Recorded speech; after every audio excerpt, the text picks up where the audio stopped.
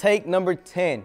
Yo, what's going on, guys? Today we're gonna do another light the scene breakdown, which we've done in the past. So if you guys haven't followed my channel for some time, technically what I do is bring you guys along with me and show you guys the value of production lighting and then compare that to regular house lights. Just stepping into a place, you know, just shooting it that way and then shooting it with production lighting to show you guys the value of it. So right now what I'm about to do is start lighting up each light. We're gonna hit the first light right now, and that's the one that hits the vending machine. We're gonna hit the second light, and that's the one that's gonna hit the payphone. And then slowly you guys are gonna start seeing each light just kind of do its thing and just start bringing ambient lighting to the background to really, you know, so you guys are able to see for yourselves if you guys like the production lighting. Again, there's different ways of going about it. This is just the style that I went with today. So if you guys wanna stick around, feel free to do so. Let's get started.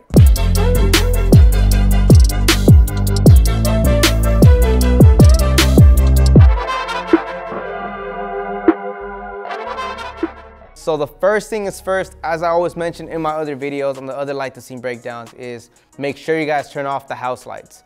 So right now I'm gonna show you guys an example with the house lights and with production lighting. And you guys will see the difference. It's a major difference. You can't do that. If you were to leave the house lights on and then add all these lights on to the way you guys are viewing it, it's not gonna look like that. The house lights is gonna counter with all the colored lighting and just any lighting in general, so it's gonna be pretty flat. And if there's a blue, for example, on the payphone, or we got red on the bottom, it's gonna overpower it or at least blend it together, so you're not gonna get these type of colors you guys are watching. Right now, let's go ahead and get started on each light, what it does. So I'm gonna go ahead and turn off everything, keep the main key light on, and I'm just gonna take you step by step to show you guys what each light did and why I placed it like that. So as I said in the beginning of the video, the first light that I used to begin with is the light that's hitting me right now, which is the main key light, and that is the Forza 150B, the Nanlite. And then we also have a softbox in the grid to hit me straight down. The reason why you put the grid on, or the honeycomb grid, or however you want to name it, is because that allows you to control the lighting. If I take out that honeycomb grid from the softbox, it's gonna spread a lot more and you're not gonna get the colors or the controlled lighting that you want. So make sure if you guys want to control the lighting as it is right now, notice how nothing's showing in the background is because I have the honeycomb grid. So now that we did that, let's go ahead and hit the first light. So the first light right now that you guys are watching is the Nanlite Forza 60.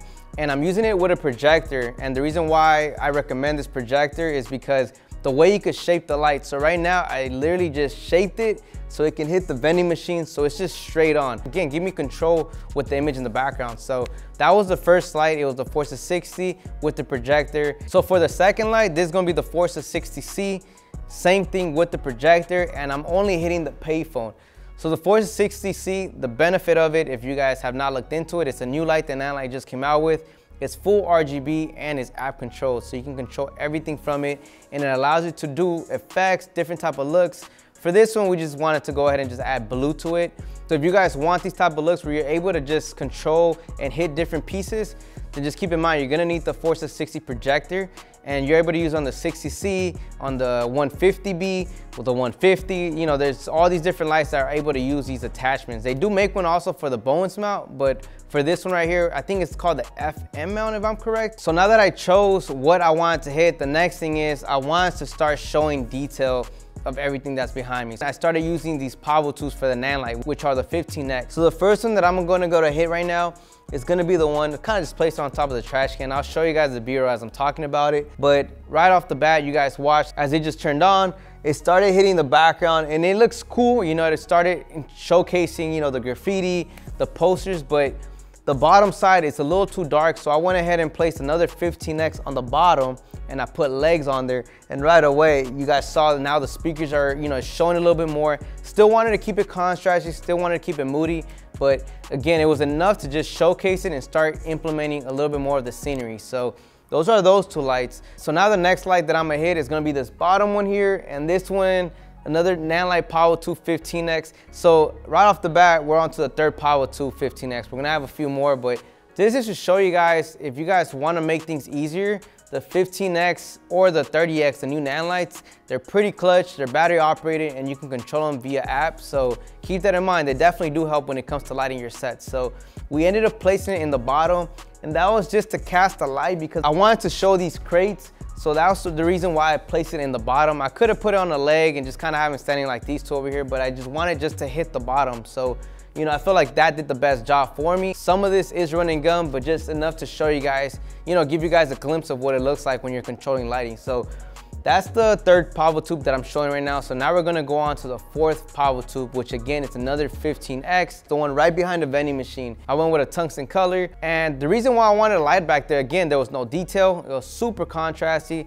and I wanted separation for me that I'm sitting right here. So let's just say if you guys were to have an artist, you know, you guys are already starting to have separation, you guys are showing the environment, and again, RGB color, this is all preference wise. This is just me showing you guys how I'm just like lighting it up within the moment. And then the last light for me personally that I needed to add in there, because again, it does a difference, is right behind the payphone. So right now, as you guys just watched, it turned on and it does a lot. It definitely provides, and it definitely hits the wall a little bit more. And now you guys are watching, for the most part, the whole scene kind of lit up in a certain aesthetic look, certain mood. Again, I could do it, you know, different colors. I can go tungsten if I want to. It really just comes down to you as a creator, how you guys want to light it up. I'm just breaking it down to show you guys the value of it. So let me go ahead and show you guys again, one by one, each step, what each one did. And then from there, you know, show you guys side by side, just regular house lights where you just walk into this place and it looks just standard, and with production lighting. So you guys can just see it. So let's go ahead and just do that one by one, and we'll be back.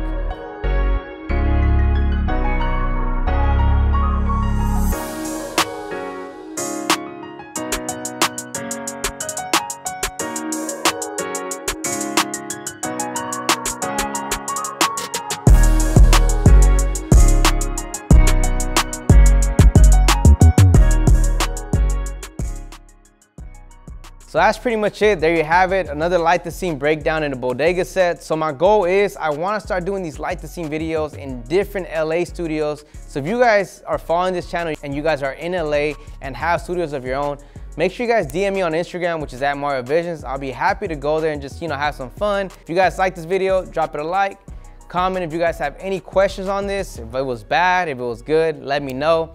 Catch you guys on the next one. Peace out, guys. We rolling? And that's how you guys get it done. I stuttered, I took like 12 takes. It was 12 takes. I kept repeating myself, but hey, when you guys are doing this YouTube thing, as I'm trying as well, it's not gonna be easy. You're gonna stutter, you're gonna mess up, but just keep trying, keep doing it. And realistically, just have fun at the end of the day. This is fun. It's a little stressful because you wanna get the video out, but yeah, got it done. That's the most important thing, get it done. Peace out.